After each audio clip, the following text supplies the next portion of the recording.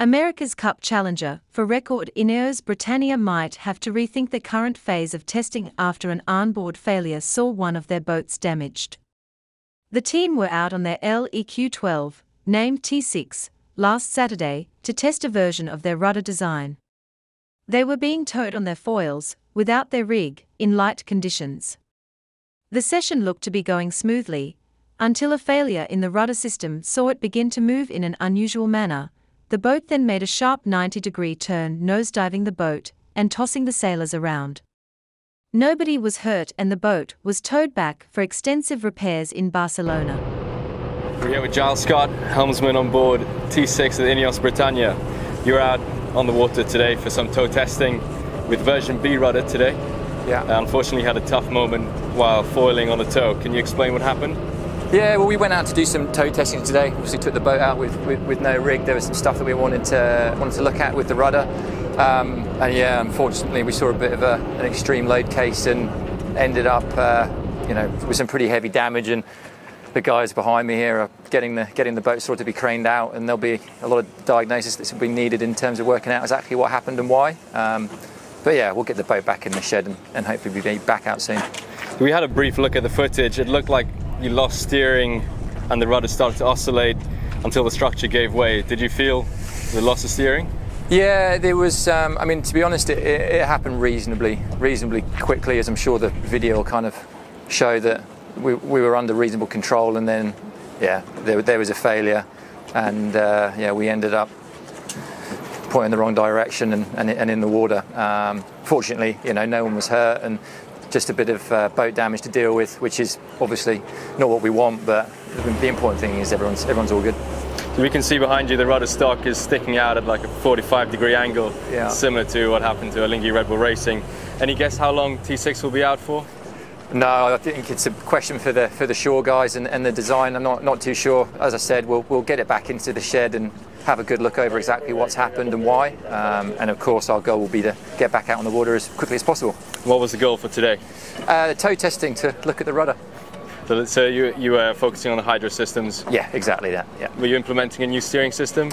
No new steering system. We just had a few things that we wanted to sign off with the rudder. And I suppose on the, we knew that today we were pushing to an extreme, and unfortunately we overstepped the mark there. But I think the positive side of it is that we've, albeit some destructive data, we've got a good point in the data set there, and it can only help for RB3. At least it's a test boat. So exactly. Can you just explain how you're pushing to the extremes on this new rudder? What are you looking for, and what are you expecting? I won't go into the details, but I think some of the images that you guys will have got in the video is to some extent self-explanatory. So I'll let everyone use their imaginations there. The boat looked very stable. Were you flying in autopilot? Yeah, it's pretty stable and under autopilot or under manual. Every day we go out, we use both systems. Would you be sailing the AC40 from now on for the foreseeable future? Have to, as I said, we'll have to have a look at what T6 is like. As you say, we've got the AC40 in the shed as well, so we'll sort out our plan this evening once we've got a good idea of how the boat is. Giles, thank you for your time. All right, thank you.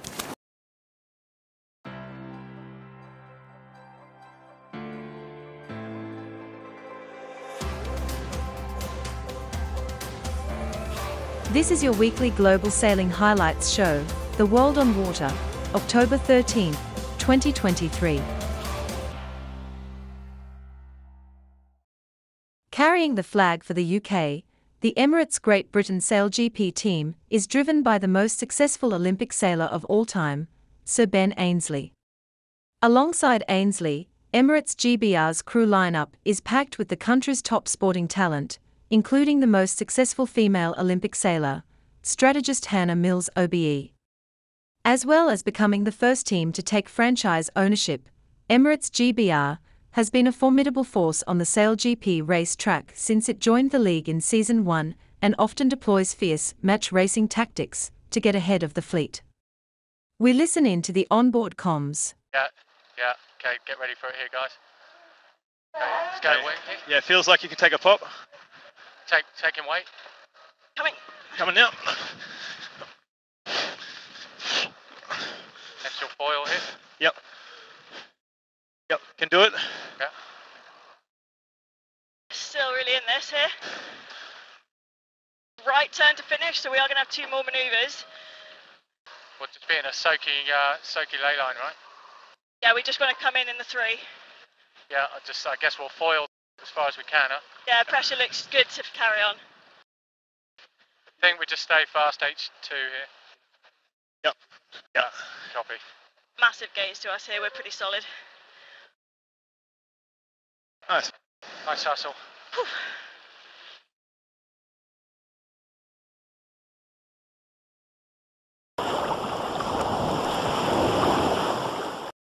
The DRHEAM Cup, a Grand Prix de France de Course au Large 2024, the race between Cherbourg and Cotentin, and La Trinite-sur-Mer, will jump another hurdle in its 5th edition, as results will count towards the RORC Championship. And it will be the second race in the IRC Two-Handed European Championship. Like 2 years ago, 3 courses, DC 600, DC 1000, DC 1500, will be organized for the 11 classes invited, including the Sun Fast 31 design, which has recently been presented and christened at Southampton Boat Show and the Grand Pavois in La Rochelle.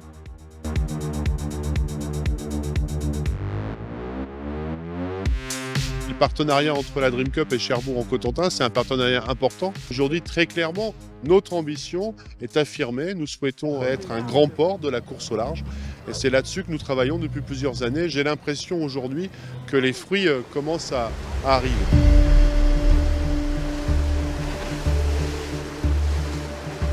C'est une belle épreuve et j'espère qu'elle va continuer à vivre et monter encore en taille parce que je trouve que c'est des beaux parcours en plus. C'est un privilège de pouvoir participer à cette course. Jacques, vraiment, elle est magnifique ta course. Pour moi, la Dream Cup, elle rentre complètement dans un calendrier qui se font se rencontrer finalement professionnels, amateurs, petits bateaux, grands bateaux. Très agréable, très méditerranéen comme climat, une belle organisation. Qu'est-ce qu'on veut de plus? Ça fait plaisir de retrouver et de mélanger tous ces milieux professionnels et puis amateurs sur l'eau. Je trouve que le mélange entre les classes 40, les Figaro, les IRC, les multi 50, les multi 2000, ça permet à tout propriétaire de bateau de pouvoir régater et naviguer avec une flotte magnifique. C'est vrai qu'il manque quelque part dans le calendrier de la course au large en France des épreuves comme la Fastnet ou la Ciné au bar. Donc voilà, la Dream Cup est là pour combler ce déficit et on est très heureux. On voit qu'il y a beaucoup de catégories différentes, ça va des ultimes au Figaro, donc il y en a pour tous les goûts. Tout est réuni pour une belle épreuve. On a le même enthousiasme et la même admiration pour tous ces navigateurs. Et l'engagement que j'ai senti de la part du maire de Cherbourg, moi je le relève volontiers et je m'inscris dans un partenariat durable.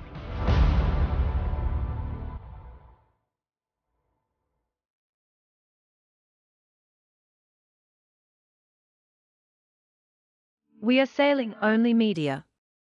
Please subscribe, share, like, and check the alerts bell. After 3 light air races on day 1 of Kitefoil World Series Austria, Martin Dolenk opened his score sheet with a strong defence of last year's victory on Lake Tronchet. Australia's Brianna Whitehead had a very good day, as she sits in 9th overall in the combined rankings, and is the top-placed female rider. We have days 1 and 2.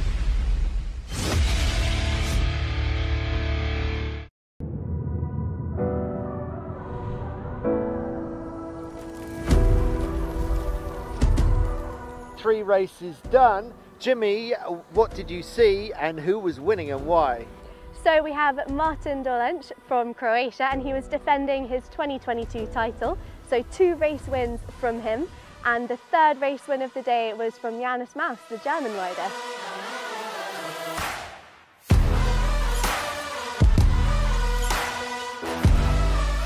And in the girls we also had Brianna Whitehead all the way from Australia doing such a good job. With 2 race wins for her, and Julia Domasewicz from Poland with the 3rd race win.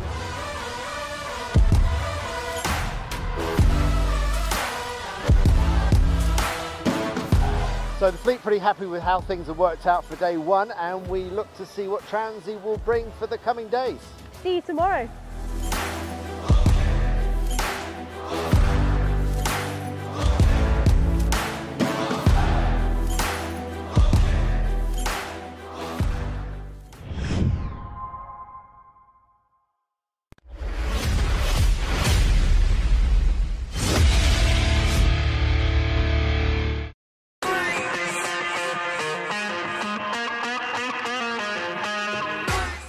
short, sharp races still added up to a hard day on the water for the riders on Lake Trounsey.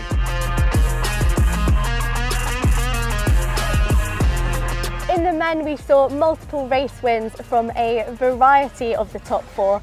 Maximilian Mader, the current world champion, and Martin Dolenc from Croatia. We also saw Dennis Taradin take 2 race wins with the strategy, if you want to win, you have to start at the pin.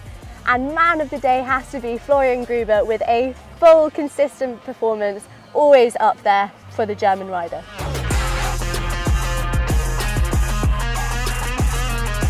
In the women's division, Lauriane Nolot, the reigning world champion, had a really good day, racing in amongst the men and now closing the gap to just 2 points on Australia's Brianna Whitehead, who still leads the girls, but it is getting closer between those two. It doesn't get much more glamour than this on Lake Trounsey. See you tomorrow for more, where you can join us on the live stream.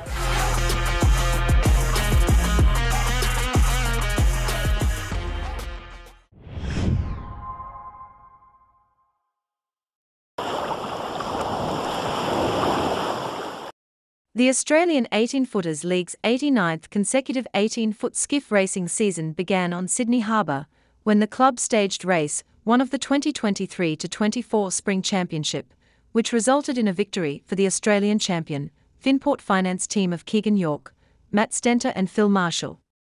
Finport Finance produced a brilliant performance, in the light east-northeast breeze, to overcome her handicap under the 3-boys system, and win the exciting opening race to the season.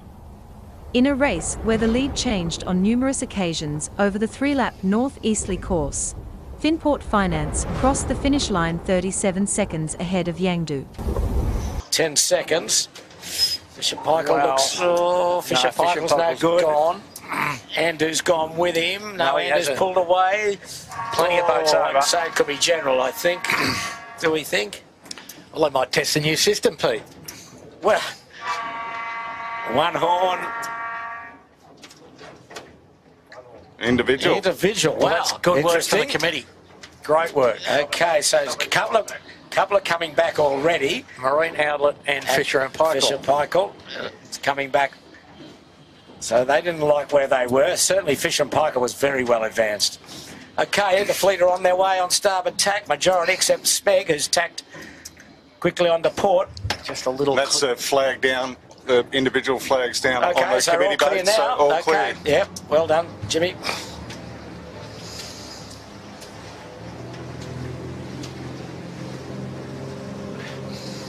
So the race is on to Bradley's, and it's Yangdu that's got a nice little lead. He's jumped out nicely. That's him with the white sails on the foreground with the blue and red oval. So this will be the interesting one. Andu went as far left as most, and now he's coming back. You'll see him there. There he is, not far out of it, and moving pretty nicely. So you'll see the boys peering on the left of screen. There's the first mark, just coming up to Shaw and Partners. Shaw and Partners, nice lay. Yep, she'll go round and on her way, so she now jumps into the lead because she's going to the shortest mark. There they go. Terrific job. Pretty cool thing, right? Leading your first race. Yep, Emma Rankin and the crew. And it's going to be a tight Spinnaker run now down to the shark, as Andrew said, as Yangdu goes around the middle mark. Poor old Finport's got to stagger up to the furthest mark. Yep, so they're all going to hoist. Shaw's Partners up. Woody's got his up. It's all good. Tight angle. Wow. So very tight angle here. Full noise, you blokes. Yeah. Full noise. Oh, they're all getting really headed down there. Shaw and Partner's got the Spinnaker off. It's coming round the bow of Yangdu. We'll get to them in a moment. It's the blue Spinnaker of Burrowang. Great stuff in a sixth. Great shot that. There's Yangdu dropping the Spinnaker. Shaw and Partner's got round his bow. So they'll two-sail reach into the island. Perhaps it's okay. Just 90 apparent wind angle. Great bit of pressure for the next couple of boats coming into the corner. which is Smeg just top right of screen with Finport. There they are. Okay, so Smeg in a good bit of new breeze, bring it with them to some degree here. We'll chase the leaders at VMG Run now back to the vicinity of Clark Island. And it's still Shaw and Partners just in the middle of the Sydney Harbour Bridge with the red Spinnaker now up now, who leads from Yandu, and going across on Port Jibe with the black Spinnaker is Keegan York in Finport. Lovely afternoon on the harbour, 8 to 9 knots out of the east-northeast. The first race of the new season. There's Yandu jibing. Yeah, as soon as you don't have a catch flow, the boats basically revert to normal boats. Yes. And, going about as slow as a slow keelboat there, the Shaw and Partners. Yandu will lead just narrowly, as you can see, boat length in it. Just got a puff to get down there at the end there. They're around. Oh, they came in hot and a bit like Formula One for the viewers here. You can determine who will win the race by the proportion of the time the whole crew's on the end of the rack, and Shaw and Partners wasted 30 seconds there probably with nobody on the rack at all. Shaw and Partners is tacking in line. Oh, Shaw and Partners is capsized. Wow. Just capsized in the tack, I think. Just to the left of screen there they are. There I are. Oh dear, that's a disappointment. So they earn the dubious honour of the first race capsize of the season. Yandu's just tacked for the Beachell Boy. There it is. He's around. Shaw and Partners about 4 boat lengths from their turning mark. So it's a big run straight back down the harbour now. And have a look at this, guys. The Maui Ferry just going to split those two boats. Yep. So that tells you Shaw and Partners are quite a way in front at this moment. So the breeze headed Yandu here, which hurt him a little. Okay, they've got a drop here. So Finport's going to be about 25 seconds astern. Balmain's in the mix, 6's in the mix. Not even that, Pete, I don't think. No, Finport's got a real nice header to get down, so's Balmain. Good header, and they're going to do a jibe drop. Yeah, Henry Larkins on Balmain done a terrific job. Look at this, Finport right in the touch here. Wow. Yeah, Shaw and Partners, nice job. They've laid that mark as we're watching Yandu tack at the Beachell Boy. Shaw and Partners going to lead, how about that? Temporarily. Yes, Shaw and Partners. Oh, maybe not. Well, yeah, they will. Finport, too much bang on, boys. Oh, Shaw and Partners round the short mark. Yep. So there's a race. And Balmain round the middle mark. So on the water at the moment, Shaw and Partners just getting their Spinnaker up. Finport will take the lead off them Finport here. about to roll them with Balmain third, Yandu fourth. Finport's hanging on.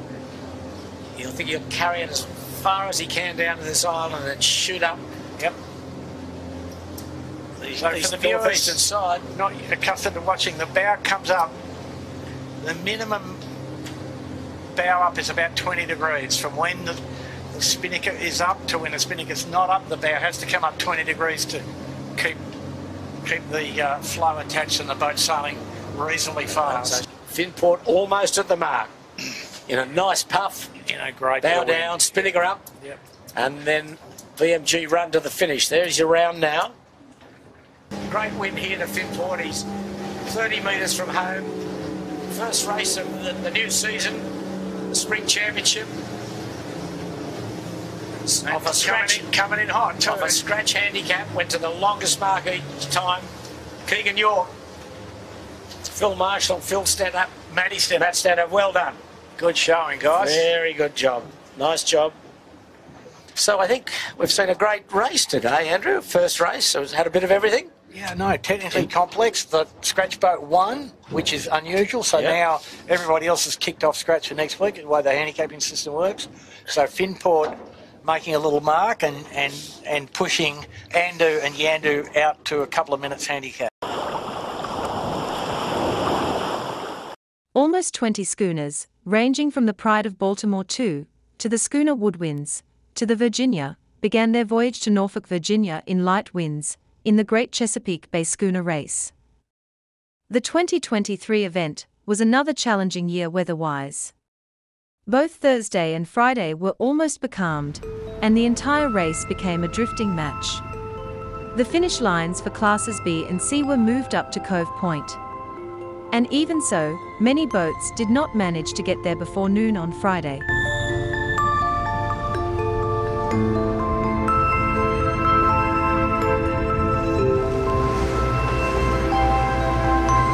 The Great Chesapeake Bay Schooner Race was founded to promote public awareness of the Chesapeake Bay's maritime heritage, and encourage the preservation and improvement of the Chesapeake's natural resources. We accomplished this goal by presenting educational programs, and supporting regional organizations who share this vision.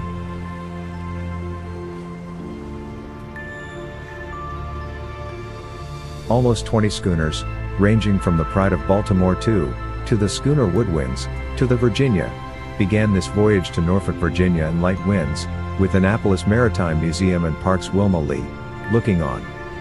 The Eastport Yacht Club was on the scene for the race committee.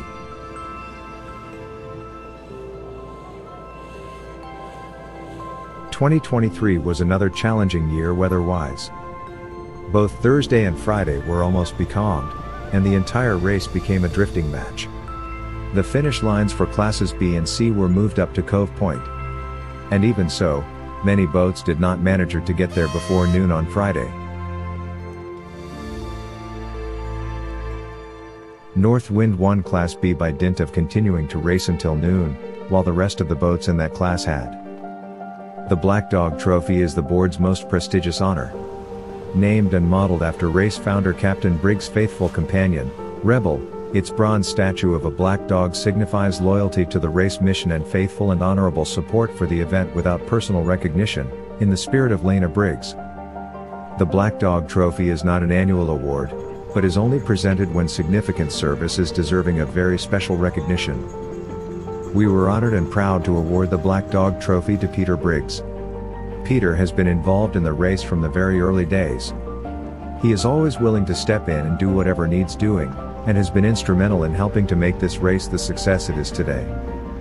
Congratulations, Peter.